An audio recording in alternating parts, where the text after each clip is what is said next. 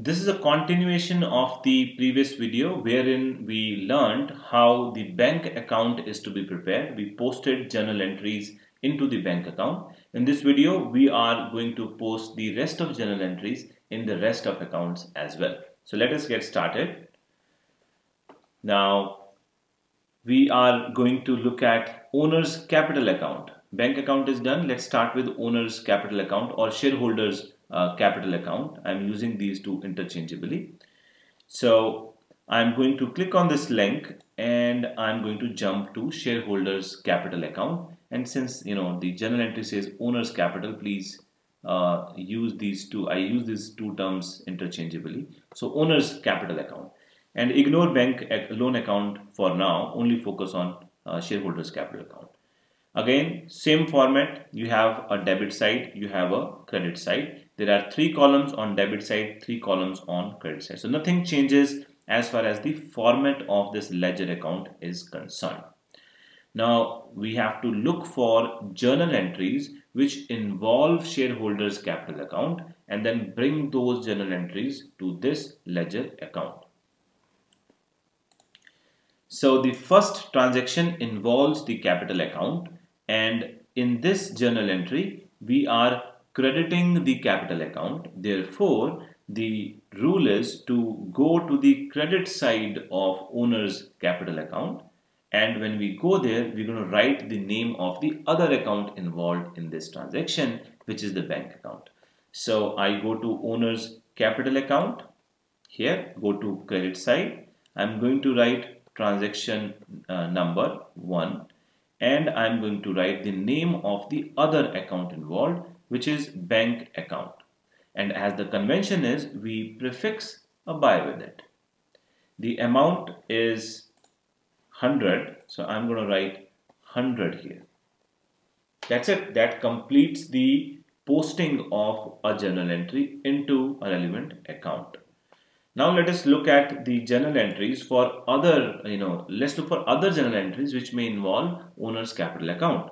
Transaction 2 doesn't, 3 doesn't, 4 doesn't, 5 to 8 transaction no, 9 to 12 none, 13 and 14 none. So there is no other transaction which involves owner's capital account. So let's go back and look at this account. I intentionally kept small space for this account because I knew there was only one transaction.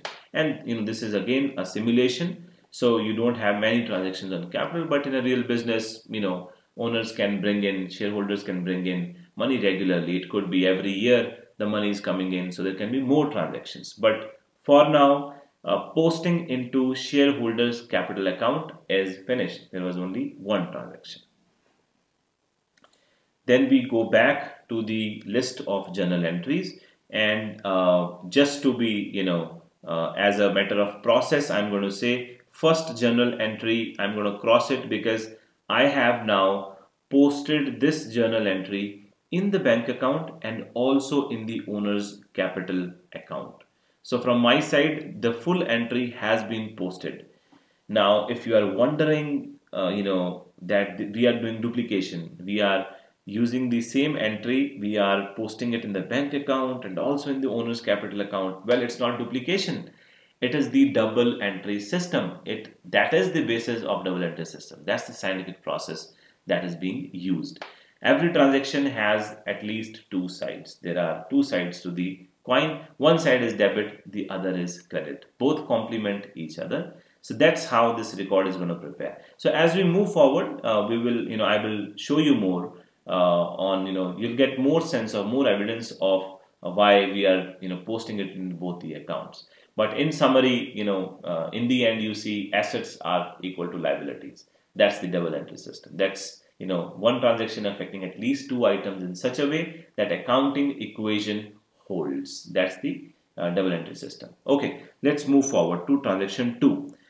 In transaction 2, we have already posted the this transaction in the bank account. So bank loan account is what is remaining. So bank loan account is being credited. I will go to credit side of bank loan account and I'm going to write by bank account. So let's just go to bank loan account here. I'm going to go to credit side and I will write bank account 200. And as the convention is, I'll write a buy and I have to write transaction number in place of date. And done. You have posted the journal entry relating to bank loan account into the bank loan account. Okay, now transaction 2 is done from my side as well. Just to be safe, I don't want any confusion later when I come back and I look at these transactions again. So I'm just crossing these off.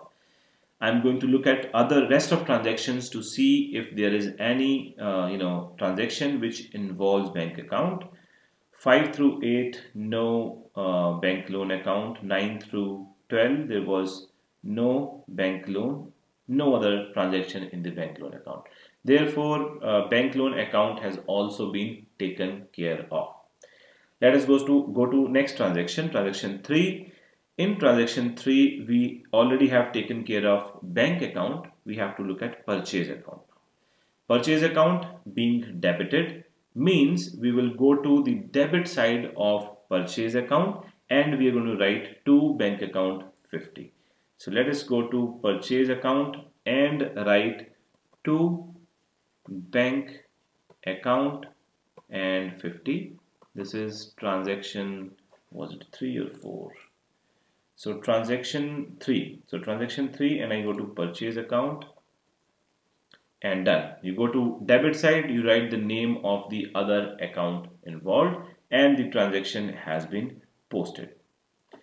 So from this transaction, you have posted this transaction into bank account in the purchase account also. So again, I'm just going to cross it off to make sure the things are visible to me. I know I have done this transaction. Let's go to transaction 4 now. It again involves purchase account and it involves ABC account. So I am going to prepare, use the transaction to go to purchase account. So debit, I am going to go to debit side, write transaction 4 and write the name of the other account involved, which is ABC Limited account, 50 rupees. So to ABC Limited's account 50 and this is transaction 4. Done. Now I go back and I have written this, I have posted this transaction in the purchase account. So I am done with the purchase account here. Now the other account involved in this transaction is ABC Limited's account, which is being credited. So what we're going to do is also go to ABC Limited's account because this is double entry system. We have to prepare record for every account which is involved. So we go to ABC Limited's account. On the credit side, we are going to write purchase 50 transaction 4. So ABC's account is here. We go to credit side and we write transaction 4 and we write by purchase account. By purchase account 50. And if you remember, this is the other side of the coin here. You have ABC Limited here. So in the purchase account, you have written ABC Limited. In ABC Limited's account, you've written purchase, right? And all of this is going to come together very soon. So just hold on. Now transaction 4 has been posted to both the accounts, purchase account and ABC account. So this is done. I'm going to move forward. Now transaction 5. Transaction 5 has been posted in the bank account already, but not in the sales account. Sale account is being credited here. I'm going to go to credit side of sale account and write transaction 5. I will write bank account 50. So I go to sales. On the credit side, I will write by bank account 50. This is transaction 5. So transaction 5 has now been posted into sales account. So I'm going to cross it off. Both the accounts, the entry has been posted to both the accounts. So again, I'm going to cross it off. Transaction 5, ledger posting completed. Transaction 6. In transaction 6, you have PQR Limited's account. it is being debited. So I'm going to go to debit side of PQR's account and I'm going to write to sales account, transaction 650. So PQR's account is here. I go to debit side and I write transaction 6 and I'm going to write to sales account 50. Done. Let me go back and look at it. PQR to sale 50. This has been done. I cross it off because I have posted this entry in PQR's account. Now the other account involved in this transaction is sales account. Sales account is being credited here. I am going to go to the credit side of sale account and I will write by PQR 50 transaction 6. So let's go to sale account and write by PQR's account 50 and this is transaction 6. Again, the two sides of the coin are again visible here. You have in PQR Limited's account you've written to sales, in sales account you've written by PQR on the opposite sides of the two accounts. That's how debits and credits are going to come together. Transaction 6 posted in both the accounts. I am done with transaction 6. Let's go to transaction 7. Rent account debit. I go to debit side of rent account and I'm going to write to bank 20. Here is my rent account, to bank account 20 and this is transaction 7 and we are done. Transaction 7 rent account debit to bank. So posting has been done in rent account and for bank account we already did the posting. You saw that in the previous video. So transaction 7 is also complete. Let us go to transaction 8 now. In transaction 8 you have building account. So we create a building account and we are going to go to the debit side of building account. So I have created a format for building account. Debit side we're going to write to bank account. This is transaction 8 and the amount is 100. So building account amount is 100 and we are done posting this transaction in the building account. The other account involved was bank account. Well, we already posted all the transactions in the bank account and I still have it here just to show you. This is the bank account and here is building already posted. So we don't have to worry about this anymore. So transaction 8 is also posted. So crossing it off. Let us go to transaction 9. Bank account debit to building account. Bank account taken care of. Building account is credit. I'm going to go to the credit side of building account. I will write by bank 30. So by bank and 30. This is transaction 9 and we have posted this entry transaction 9 30 done. So building account the entry has been posted. In the bank account entry was already posted. Transaction 9 is crossed off. Next up is transaction 10. Bank account already taken care of. To interest income. Interest income account is being credited. I'm going to go to the credit side of interest income account and I will write by bank 10. So here is interest income account, credit side, we're going to write by bank account 10 and this is transaction 10 as well. Go back and you have transaction 10 done, posted in both the accounts. Transaction 11, depreciation, new account. Let's create an account for depreciation. Go to its debit side and write to building. So depreciation here, debit side, we're going to write the name of the other account involved, which is building. To building account, I think depreciation was transaction 11 and the amount is 10. So amount is 10 and transaction 11. Done. Let us go back.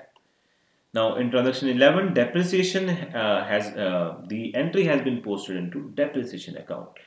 The building account is being credited. We will go to credit side and we will write by depreciation 10. So building account by depreciation account 10, and this is transaction 11. Again, two sides of the same entry. You have building account 10 and here you have depreciation account 10. So in building account you're writing depreciation on the credit side. In the depreciation account you're writing building on the debit side. Again, all of this will start to make sense once we finish this process and see what happens. So depreciation account debit, transaction 11 is done. We have posted in both the accounts. Transaction 12. Bank account debit taken care of. To PQR account which is being credited. We go to credit side of PQR and we write by bank 40. So go to PQR and write by bank account 40. This is transaction 12 and we're done. We've posted this entry in PQR account. Bank account was already done. Crossing it off. Transaction 12 is done. Two more to go.